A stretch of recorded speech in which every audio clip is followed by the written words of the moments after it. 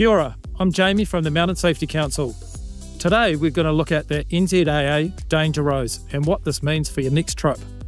The rose is a star-shaped diagram as if we're looking down on the top of a mountain. It has all the different aspects: north, south, east, west. And the hazard is broken up into different aspects. The rose is broken into three parts. The centre is the high Alpine, the middle band is the Alpine, and the outside is the sub-Alpine. The compass elevation rose shows where in the terrain a problem is expected to exist.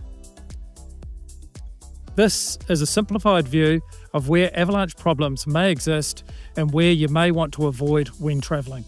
Because the rose is two-dimensional and terrain is three-dimensional, be aware of localised effect when travelling in avalanche terrain. Check avalanche.net.nz for your region's local forecast.